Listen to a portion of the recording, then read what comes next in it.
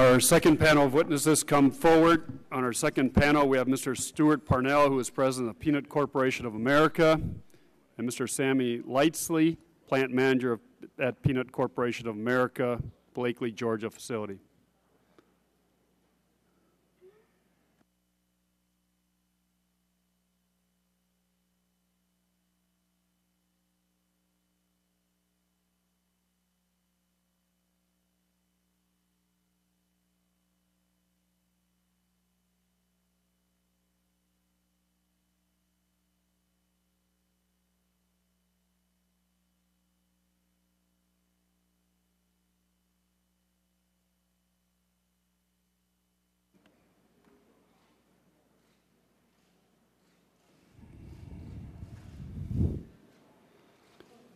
Can we have that door shut back there, please? All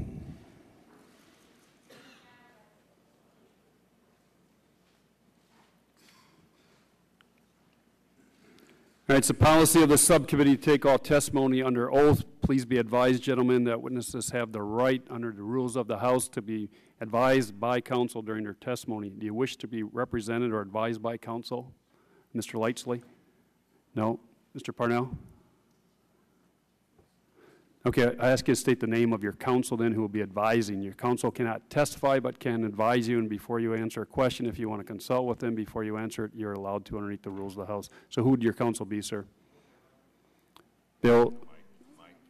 Turn your mic on there. There's the button should go on there a little. Bill O'Reilly. Bill O'Reilly, okay. And Mr. O'Reilly, you're right here then, right? Okay. Mr. Lightsley?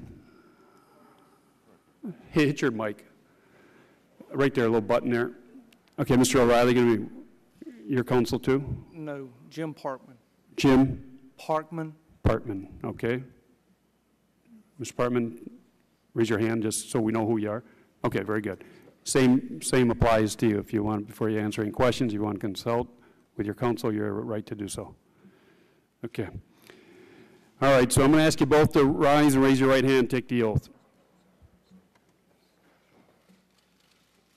You swear or affirm the testimony you're about to give to be the truth, the whole truth, nothing but the truth, matter pending before the subcommittee. Let the record reflect the witnesses replied in the affirmative. You are now under oath. You will have 5 minutes for an opening statement, or you may submit a longer statement for inclusion in the hearing record. Mr. Lightsley, do you have an opening statement? No, I do not. Mr. Parnell? Okay. Then we're going to go right to questions, and members have 5 minutes for questions.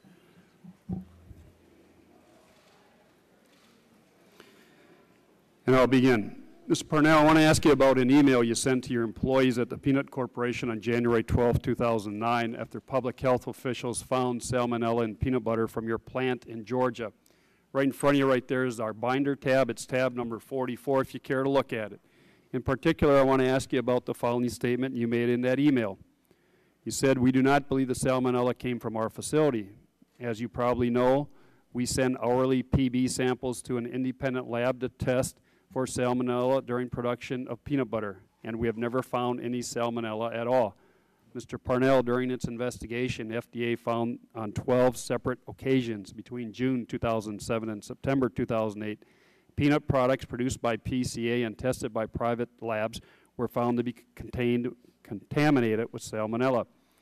On 6 of these occasions, the FDA found that you had already shipped the product and that you conducted no subsequent testing. So your statement that, quote, "you never found any salmonella at all," end of quote, does not appear to be true.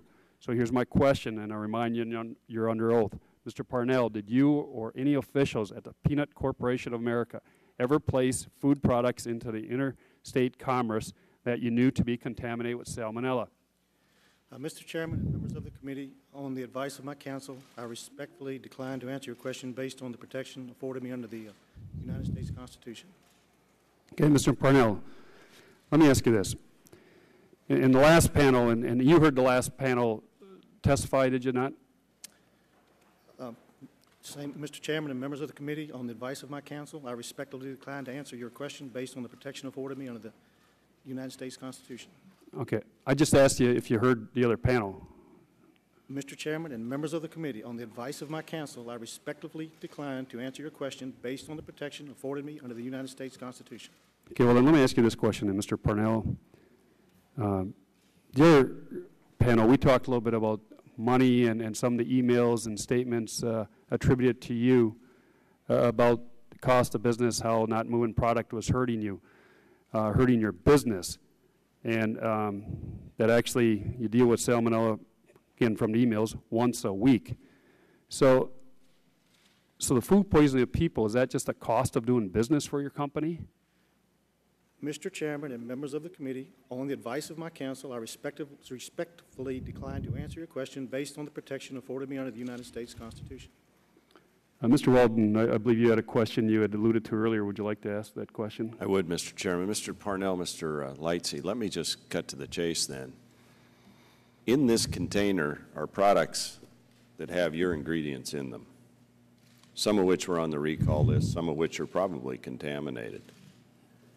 It seems like from what we've read, you were willing to send out that peanut base went into these ingredients. And I just wonder, would either of you be willing to take the lid off and eat any of these products now? Like the people who on the panel ahead of you, their relatives, their loved ones did? Mr. Chairman and members of the committee, on the advice of my counsel, I respectfully decline to answer your question based on the protection afforded me under the United States Constitution. Mr. Lightsey? At this time, on advice of counsel, I exercise my rights, Fifth Amendment of the Constitution. Mr. Parnell, is it your intent to refuse to answer all of our questions today based on your right against self-incrimination forwarded to you under the Fifth Amendment of the Constitution? Yes. Mr. Lightsey, is it your intention to refuse to answer all our questions today based on the right against self-incrimination afforded to you under the Fifth Amendment of the Constitution? Yes. All right, then I have no choice but to, both of you are dismissed at this time. You're subject to the right of the subcommittee to recall you at a later time and date if necessary. Yes. You're dismissed.